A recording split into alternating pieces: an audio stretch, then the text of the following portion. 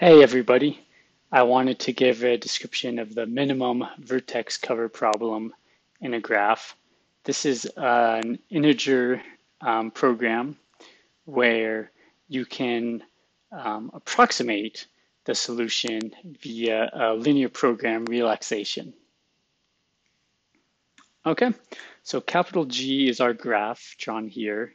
It has a vertex set, capital V, and all of these points are the vertices. And then it has an edge set, capital E, and all of these are the edges.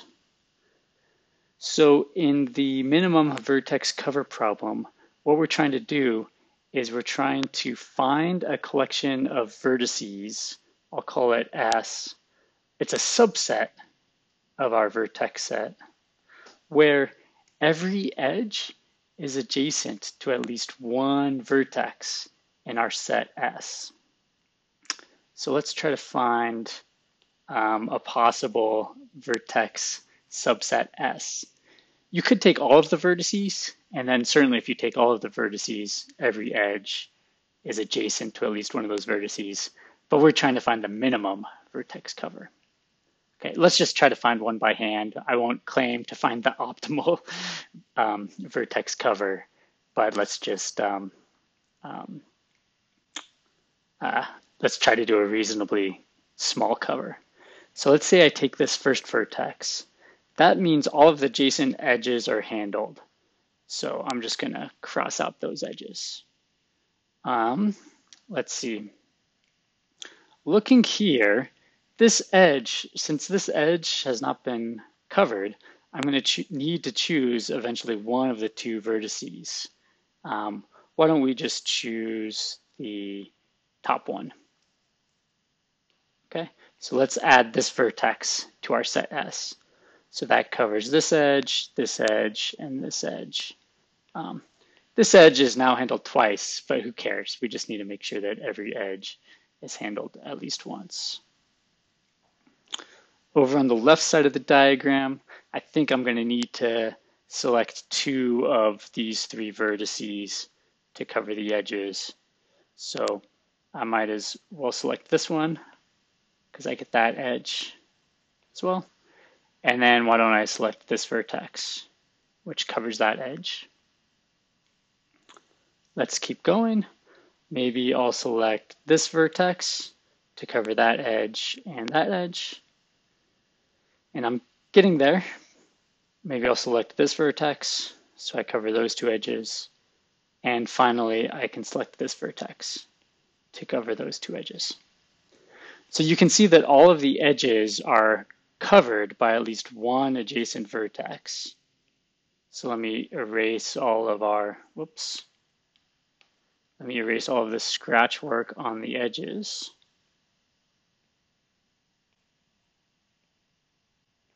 And what we're left with is a valid vertex cover.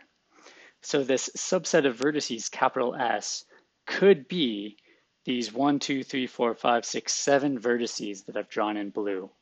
Those 7 vertices suffice as a vertex cover because every edge is adjacent to at least one of those vertices. Okay, so let's describe this now as an integer programming problem, integer linear programming problem. It's going to be a linear programming problem, but furthermore, we'll specify that the variables have to be integers. Okay, so x sub v is going to be a variable associated to each vertex little v, which is 0 if it's not in our set, our cover, and it's 1 if it is.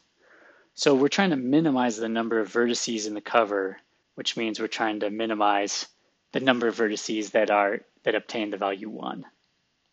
That's equal to the sum right here, the number of vertices in our cover. Subject to the linear constraint that for any edge going between vertices u and v, at least one of those vertices, u or v, has to be in our cover. So you can write that by saying that the sum of xu plus xv has to be at least 1. because at least one of those variables better be 1. Otherwise, this edge is not covered. All right, so we have a linear optimization function. We have a linear constraint, an inequality. And then we furthermore have this requirement that our variables are integers, in particular either 0 or 1. And that's why this is an integer linear programming problem. It's been proven that solving this problem is NP hard in general. So for a general graph, you expect it to be hard to find the optimal vertex cover.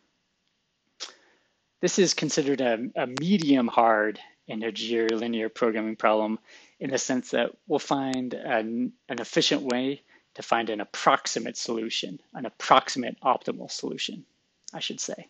It won't be necessarily optimal, but it'll be optimal within a factor of 2. So let me write here LP for linear program, and in particular, the LP relaxation. So all we're going to do is we're going to relax this integrality constraint.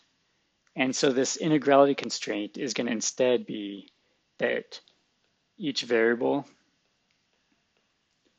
x sub v associated to a vertex little v is not necessarily the integer 0 or 1, but it's any real number between 0 and 1. So the linear programming relaxation is what I get when I replace the constraint up above requiring integer variables with this constraint down below allowing any real numbers as my variables. I want to give the, from a high level, I want to give the argument for why solving the linear program relaxation, which you can do very efficiently using the simplex method, gives you a solution that's not necessarily optimal, but is optimal within a factor of 2. So let SIP be a vertex cover that gives an optimal solution to the integer programming problem. We don't know what SIP is, but we're still going to work with it theoretically. Let SLP be a vertex cover that solves the linear program relaxation. Okay, this one we can compute using the simplex algorithm. And once you do the simplex algorithm, you obtain variables x sub v solving this linear relaxation, but those variables might be any real number between 0 and 1.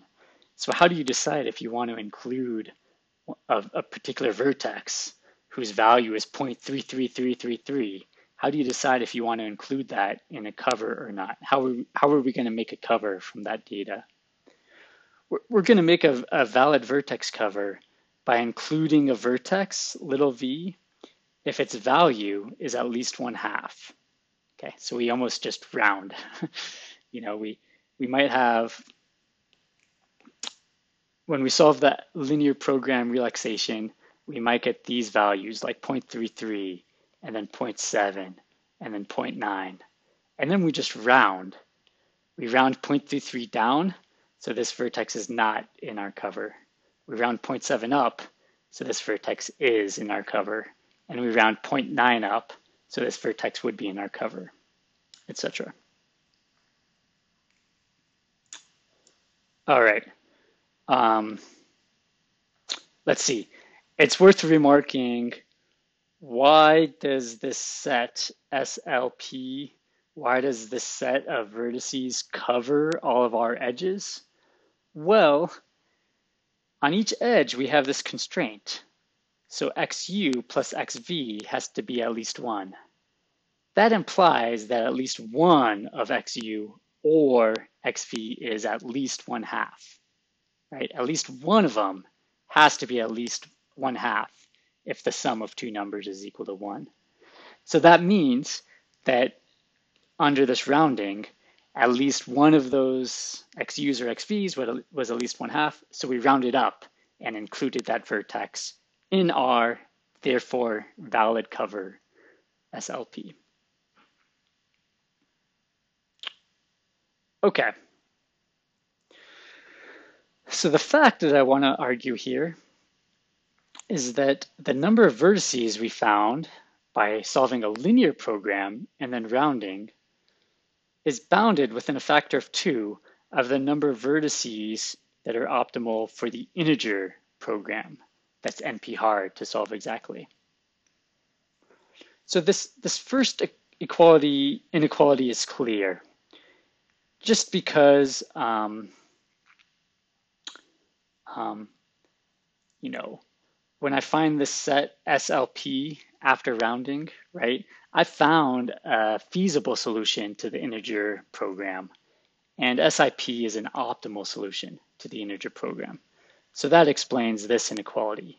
An optimal solution minimizing something is less than or equal to any feasible solution. And now I want to argue why the second inequality is true. This is the less obvious inequality, still true, but I want to argue why our procedure of solving the linear program relaxation and then rounding to get our cover SLP is optimal within a factor of 2 of the true integer programming solution. Okay, so I've broken this proof up into steps. So how many vertices do I have in this set SLP? Well, I'm claiming that it's at most twice times the sum over all vertices, little v, of the not necessarily integer value of that variable in the LP relaxation. Okay. The reason why is to see this inequality, I don't need to sum over all the vertices. I could just sum over all the vertices in the set SLP. And the reason being is in the set SLP, each vertex in that set has value at least 1/2. So if I double that, twice times 1/2 is at least 1. So the number of vertices in the set SLP is, less than or equal to twice 1/2 when I even just sum over the vertices in SLP. Okay, so this is by the definition of our set SLP. Even if I just summed over the set SLP, I would have that number of vertices with real numbers at least 1/2. When I double that, I get the number of vertices in SLP at least. And then when I sum over even more vertices, it can only get larger. Not sure how well I explained that, but that's okay. So now let me explain this inequality. I'm going to let xv tilde denote the value either 0 or 1 in an optimal solution to the integer programming problem. So xv tilde is this value solving the integer programming problem, whereas xv was this value when I just solved the LP relaxation. Okay, but a solution, let me say it this way. A solution to the integer programming problem, a valid solution, is always a valid feasible solution for the linear programming problem, right? So this is since any solution to the integer program is also a, feasible solution to the linear programming relaxation. So here on the right, I have a feasible solution to the LP relaxation. Here on the left, I have an optimal solution. And an optimal solution in a minimization problem is always less than or equal to a feasible solution. All right, and now this is just, all these variables, xv tilde, are either 0 or 1. So when I sum over them, I just get the number of vertices in my vertex cover when I solve the integer program. So that proof was explaining this inequality. The moral of the story is that sometimes solving a linear programming relaxation can give you a quite good approximate solution to an otherwise NP-hard problem. I mean, it still is an NP-hard integer problem, but here we have very fast algorithms, the simplex method, for approximating it within a factor of 2.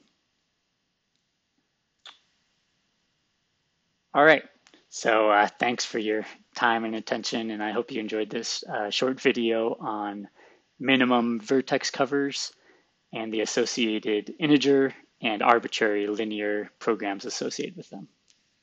Thanks.